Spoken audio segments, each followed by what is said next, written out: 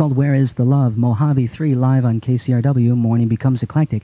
I'm Chris Doritas. We're joined by Neil Hastead, Rachel Goswell, Simon Rowe, and Poppy Gonzalez. The live edition, the live version of Mojave 3.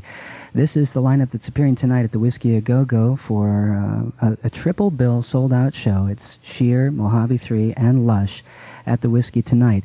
And there's a second show set for Southern California, May 17th at the Palace. Tickets are scarce for that show as well. We'll give you a chance at tickets to this to this evening's performance before we're through this morning. But I'd like to welcome to KCRW Neil, Rachel, Simon, Poppy. Hello. Hello. It's good to have you here. Yeah, cheers. It's got to be a bit of a pilgrimage, I would think, for you to be coming to Southern California, where you're right next to the Mojave. Yeah, I suppose. Yeah. Yeah. Does it feel like that to you? Do you feel like you're sort of... Well, the name was actually a sort of an accident, really. It was actually a friend of ours from California thought it was a good name for us, and we sort of agreed. I've never been there, actually. Apparently it's quite small. Well, you flew over it. We flew over it, yeah. Yeah. Will you have time while you're in the area to check it out? I think we should do, yeah. Go and steal the sign or something. No.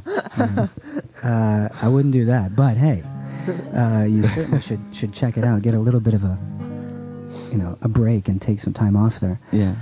Now, I want to catch people up. Mojave 3 is a new incarnation that features 3 former members of Slowdive, the first band you guys had. Yeah, that's right. 5 years together as Slowdive, 3 albums, all of them beautiful. And Mojave 3 is also a new direction for you guys as much as it is a new name. Yeah. Yeah, I mean, it's a lot more song-based, really. I think with Slowdive we were sort of kind of obsessed with sounds for a long time. And effects pedals. Yeah. Well, you perfected a noise. you perfected a mood and an ambience, and yeah, and we did 3 albums of that, and I think. And so it left you thirsty for the actual song, the structure of a song. Yeah, basically. Yeah, I mean, it's just something new for us. It's a bit different for us, and it's good fun. We had Richard Thompson in here yesterday, and he was talking about the way he builds a song and the power of the song and the structure of songwriting and the reverence that he has for the song form. Are you finding that, since it's new to you, that there's an awesomeness about songwriting? I think I've always felt that, just from listening to like Neil Young and Dylan and sort of Nick Drake and, people that write really good songs, there's always a real power to an excellent song, and it's always difficult to sort of ever really say like how a song comes into being, so I suppose it's something that it's a mystical thing. Yeah, rather elusive. Yeah, I mean, just getting a good song, I think, it's definitely been elusive for us.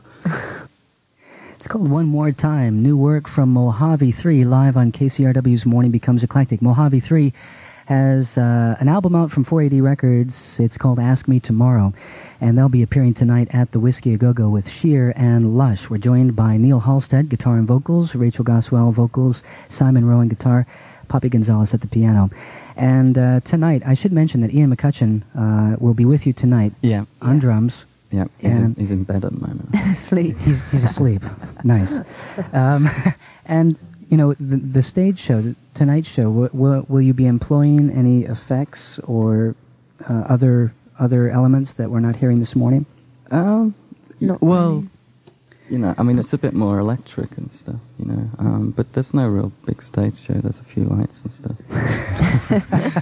Well, the reason I ask is, of course, your work as Slowdive over the years, as we pointed out earlier, was layered with effects and technical wizardry, and it's got to be, I would think, a little revealing for you guys to strip all the effects away and let your voices and guitar playing come through very naturally and simply. Yeah, it's good fun though.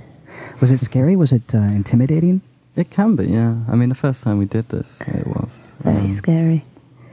But it's actually, it's quite good because you do sort of get quite an intimate sort of contact with the audience. And I think with slow dive, we sort of blasted the audience into submission most of the time. So it's easier for you to reach, to bond with them this way. Yeah, we're bonding. We like to bond. Okay, well,